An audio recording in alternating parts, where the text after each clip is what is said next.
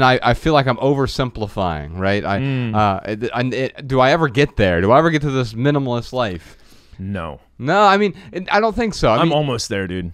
I am so close. Well, what I've realized is that, yes, you'll get somewhere that you wanted to be, but then there's always going to be somewhere else you want to be, and thank goodness for that, right? Yeah. Like, I feel really happy that we're living here in Los Angeles now. We've got a beautiful studio set up. I'm really happy with the apartment that I live in. I know you're happy with your new apartment that you're in, and this works really well for right now, but it doesn't mean that we won't want to change some point in the future. Yeah. And circumstances are guaranteed to change. Yes. Like there's that absolutely. So minimalism, you know, when I first saw it, it was never a destination for me.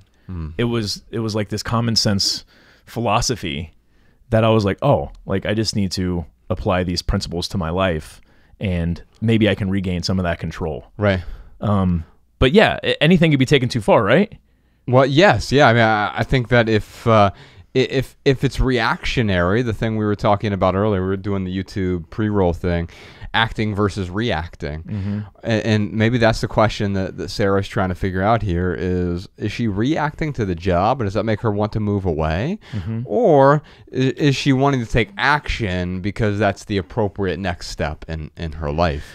Yeah, you know, when it comes to simplifying and her talking about how she's kind of become addicted to it, or maybe she's like overdoing it, you know, just to reiterate, like you can take anything and overdo it. She even talks about, you know, the word obsession she used in her question, and obsession can be a really beautiful thing. Yes. It really can be until it becomes compulsive.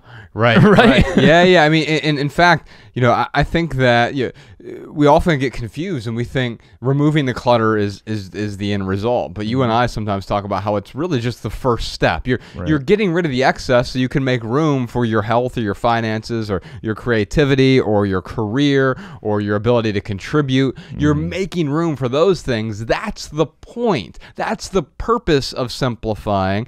There are other benefits, like it's nice to feel calm in your own home. It's nice to get the excess stuff out of the way. You feel better coming home to an intentionally curated home. Absolutely. But that is not the point, just the simplifying. So ask yourself why, not just the how-to side of things. Well, and the cool thing for Sarah is, so she has minimized her life up to this point, to the point where, you know, she's talking about maybe she's taking it too far. But the cool thing is that if she does need to pick up and move, she can do that very easily. Yeah. And that's what I appreciate about like Mariah and I's possessions and what we have in our lives as physical things. It's the right amount. Moving always sucks, but it's easier when you're a minimalist. Man. I can turn my life around on a dime. It's really freeing. And part of the reason you could turn your life around on a dime is because you're untethered from those expectations as well, where it's like, well, now I'm going to live here for the rest of my life, and I'm going to have this particular career for the rest of my life, and I'm going to have a family that looks like this for the rest of my life.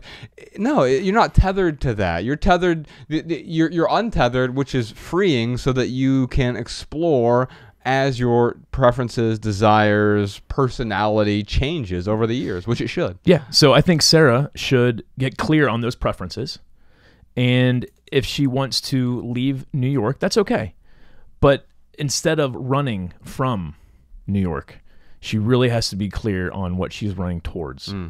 So Sarah, maybe it's time to graduate from New York City, and that's okay. Yeah. And by the way, you can go back if you ever make the wrong decision. I mean, that's the thing. And hopefully at the end of this, I'm going to talk about some of my favorite cities and why they're some of my favorites.